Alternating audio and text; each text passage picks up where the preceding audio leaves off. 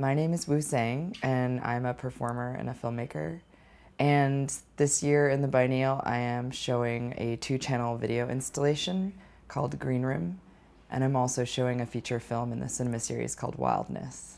The film tells the story of the bar, the Silver Platter, which was the venue where the club happened, vis-a-vis my experience of throwing this party WILDNESS at the bar. The film is actually really about sort of like the coming together of 2 very different communities of people.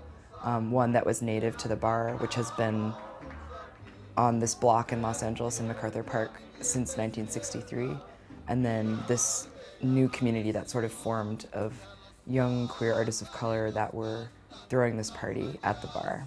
Because WILDNESS was such an inclusive and open event that so many different kinds of people went to, I felt the need to find forms for representing this project that were that could speak to the different audiences that had attended WILDNESS and maybe were somehow becoming involved through following it. The initial instinct was this feature film, which has a very traditional narrative format. It's very accessible. That's what I wanted, because I wanted to be able to reach all these different audiences. Green Room really evolved out of WILDNESS, the feature film project.